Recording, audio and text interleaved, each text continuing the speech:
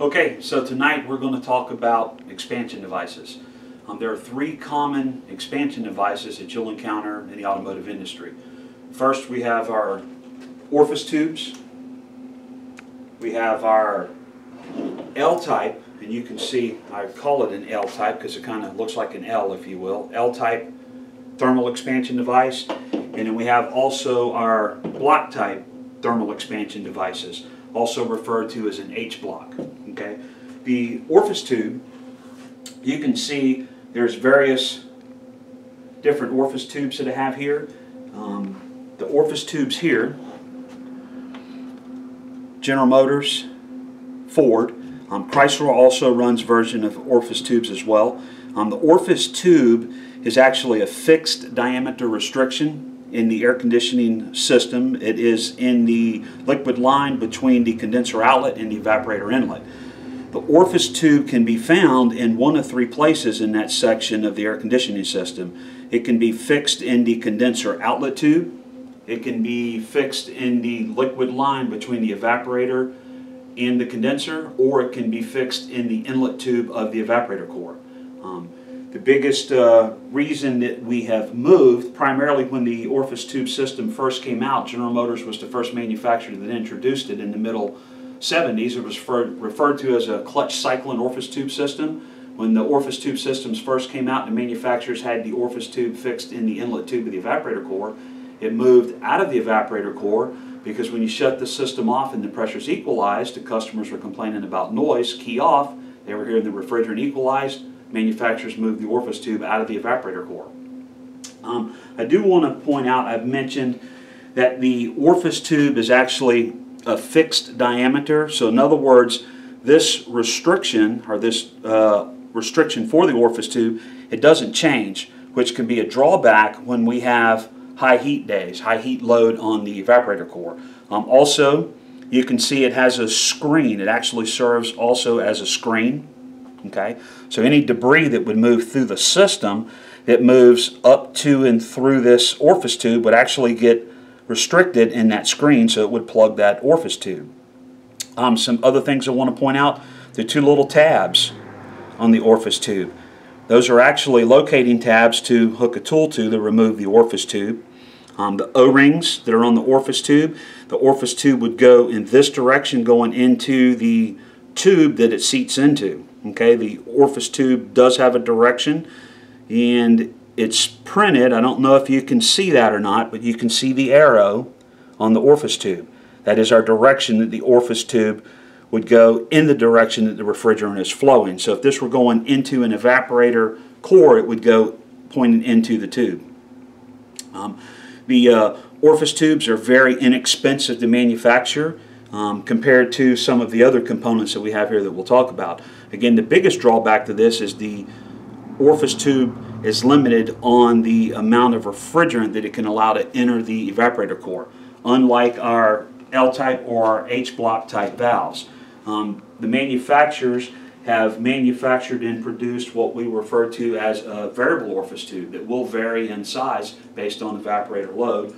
Also, a lot of our newer vehicles today are using an electronic orifice tube where the electronic climate control module, or possibly the PCM, whichever module is controlling the function of this component, can change the orifice size inside this valve. It can pulse this valve and allow more or less refrigerant to enter the evaporator core. Our L-type or our block-type expansion devices, they attach to the evaporator inlet, also our high side liquid line that is between the condenser and the evaporator core. This tube right here, this is what we call an equalizer tube or a capillary tube. And this capillary tube clamps to the evaporator core outlet tube, or you could refer to it as the evaporator core exhaust pipe. And the purpose of this tube, when it clamps to the evaporator tube, it measures or monitors, if you will, a few degrees of superheat that occurs inside the evaporator core. So as heat is applied to this sensing bulb, it's actually charged with refrigerant.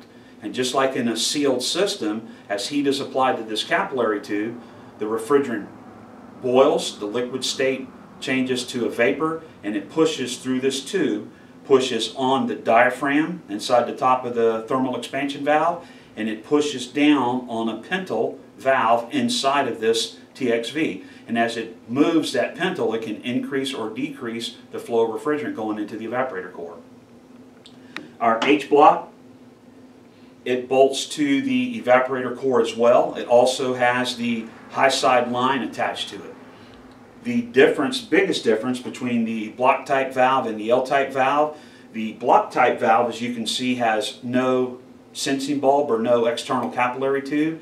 It actually has an internal bleed inside the block that allows evaporator pressure to bleed inside the block and pushes on the diaphragm at the top of the expansion block, which naturally would allow the pintle inside the block, if you can see the pintle in the block, it would allow that pintle to move to increase or decrease the flow of refrigerant going into the evaporator core. The big advantage of our L-type or H-block type valves, again, is they can respond to the load on the evaporator core, as opposed to our fixed diameter orifice tubes. They cannot. If you look, I have an evaporator core here that has the L-type valve attached to it. This is our high side liquid line coming into the TXV valve. You can see our capillary tube clamps to our suction line, and you can see the tape there. Okay, so this would be the high side inlet coming into the expansion device, and then this would be our suction line, the refrigerant exiting the evaporator core. Okay, so this capillary tube, the sensing bulb, is clamped to that suction line and is monitoring the efficiency of the evaporator core. So as the refrigerant in this capillary tube is boiling, liquid's in the bottom, it's changing states to a gas at the top of the tube, puts pressure in the capillary tube, pressure on top of the diaphragm, moving the internal valve inside the TXV to increase or decrease the flow of refrigerant into the evaporator core. One note right here, the capillary tube, anytime that we service any air conditioning system that uses the L-type expansion valve, this capillary tube, it's important that the suction tube where it is clamped to is very clean, and this capillary tube is clamped to it securely. You can see right now this vehicle, this is a vehicle that I repaired. I pulled this evaporator core out and you can see how loose that is. It had that tar tape holding the capillary tube in place on the suction line. That's a no-no. That needs to be held in place with some type of clamp, even possibly some type of zip tie would be fine. But it has to be securely attached to that tube, and then it has to be insulated and protected, because we want to make sure, and this serves as a great insulator, we want to make sure that it's insulated from any of the other temperature around the sensing bulb. It only measures the temperature of that evaporator tube, the refrigerant exiting the evaporator core. Next video, we'll talk about accumulator tanks and receiver dryers. Thank you.